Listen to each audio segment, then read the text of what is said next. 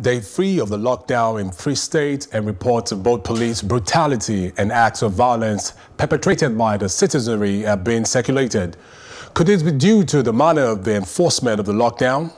And a tweet by the Ministry of Finance, Budgeting and National Planning asking billionaire Elon Musk for ventilators as Nigerians questioning the government's readiness for the fight against the pandemic in Nigeria.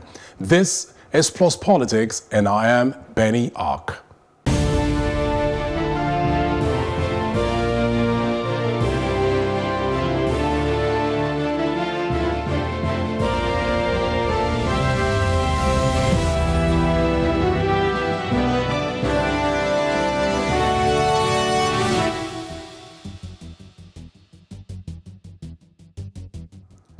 Some individuals worshipping at the mosques in the Agege axis of Lagos State have allegedly attacked some officers of the Lagos State COVID-19 task force who have been trying to enforce the lockdown imposed on Abuja, Lagos and Ogun states.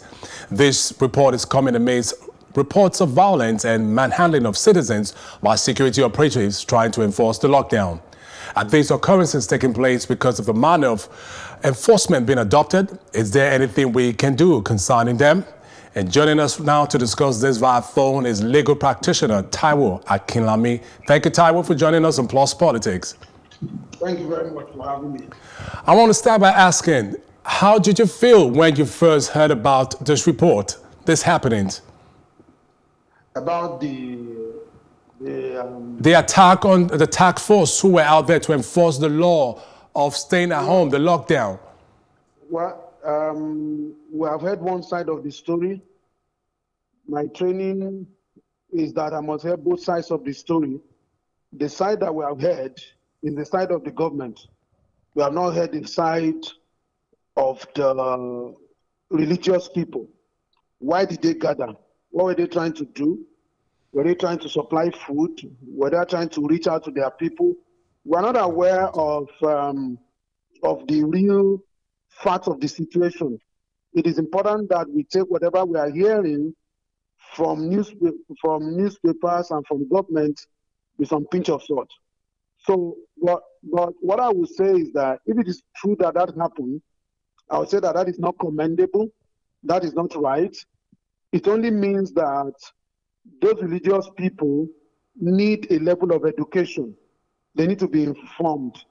They need to be taught, to be aware that whatever measure that government is taking is for their own good. And so basically that would be my immediate response. Okay, now what factors do you think could be responsible for the attacks on these enforcement officers? Could you blame it on illiteracy or religious extremism? What could it really be? Well, you see, this is a very tense period. Neither the religious people nor the government have gone through this kind of experience before.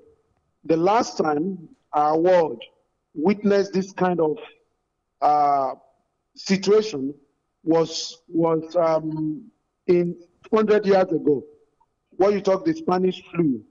So we've never seen this before. Everybody's trying to understand, everybody's trying to grapple with it.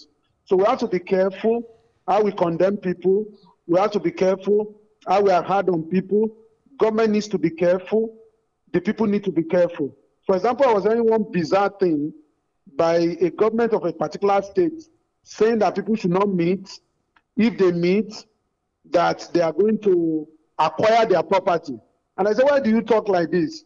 If you meet and if anybody holds any meeting, is there any law in your state that says the next thing is to acquire people's property? So we need to be careful. This is a third world country. People are going through a lot. People are trying to wrap their minds around these happenings differently. Now, you can't compare those who have the resources to stock up food at home, even for 1 year, to people who cannot even stock up food for 1 day. So these are realities that we need to be careful about. We need to explain things to those who do not understand. And I do not also want us again to make it a religious matter. It could have been any gathering. Because what I understand today is that even when the Lagos State government came out with the executive order that there should be banning public meetings, and meetings should not be more than 20. it was first 50, then later 20.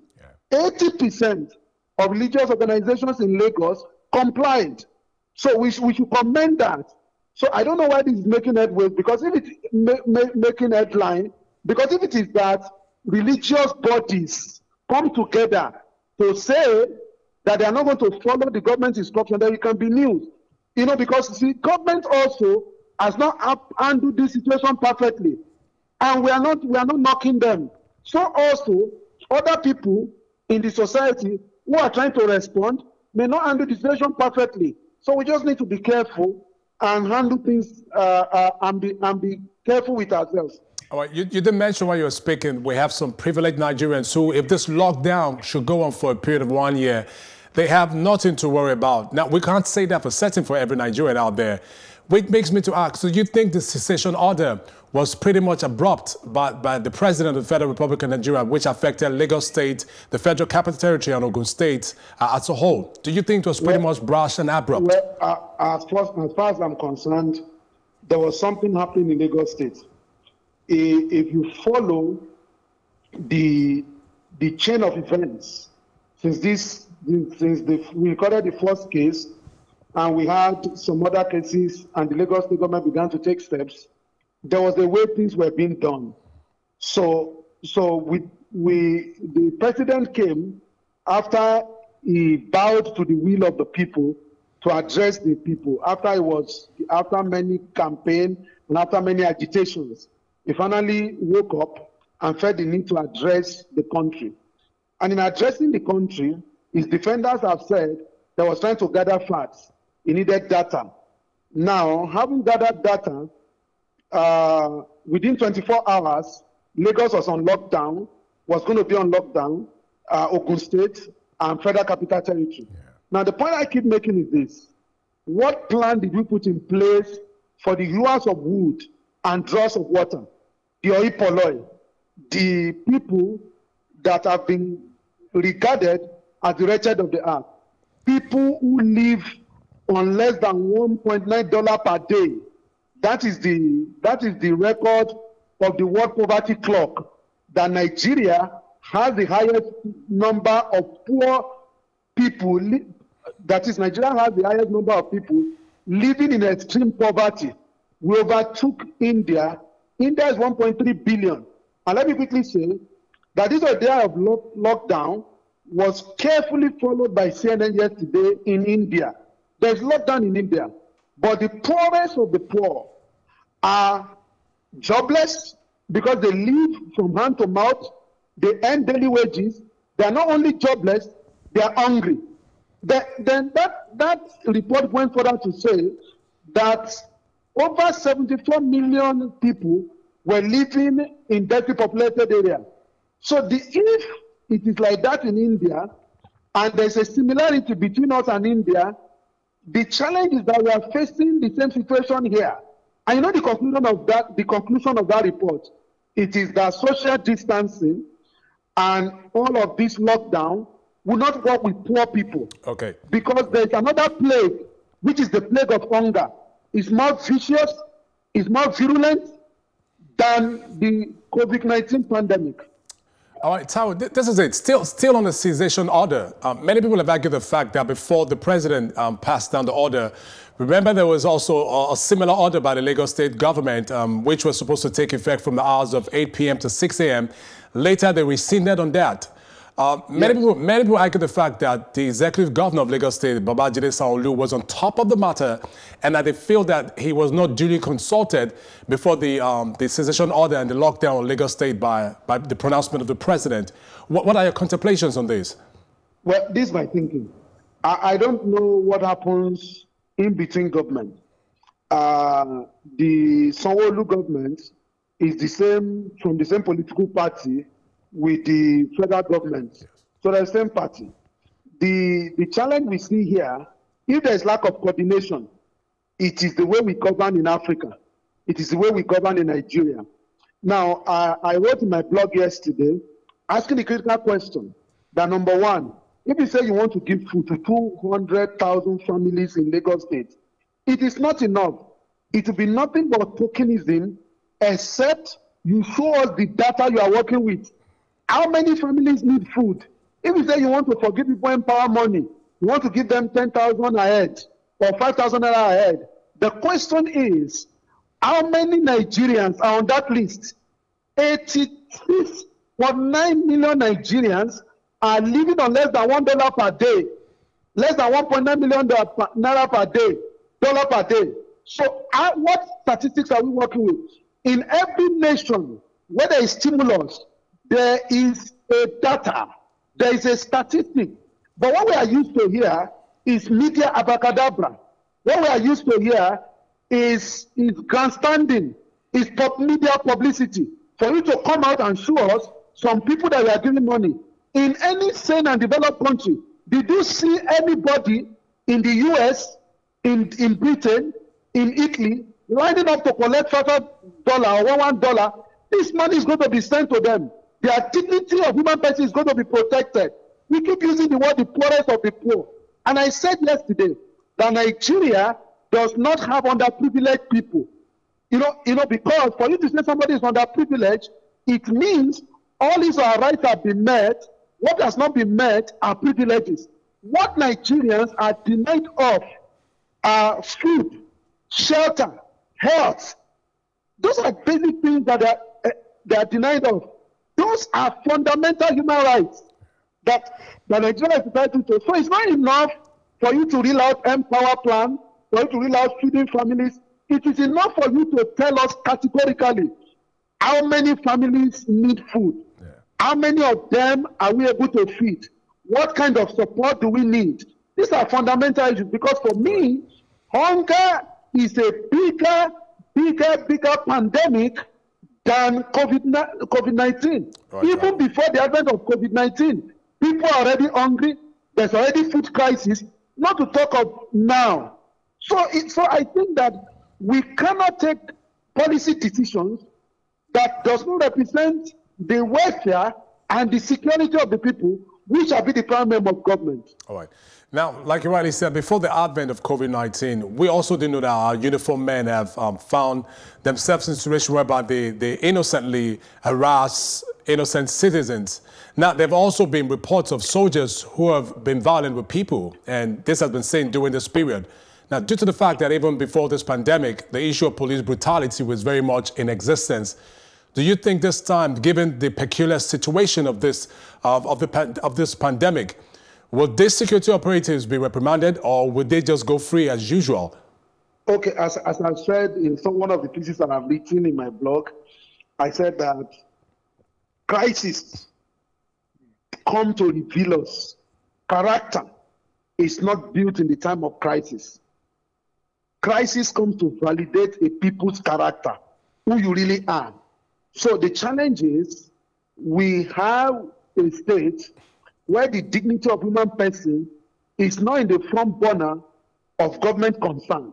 So since the welfare and the security of human, the welfare and the security of the people and the dignity of human person is not in the front burner, it reflects in every strata, every structure of governance and functionality of government.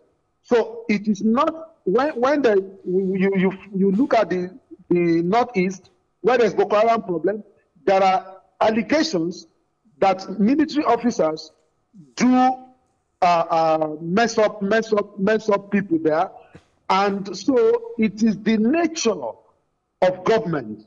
It is the nature of the relationship between the governed and the government.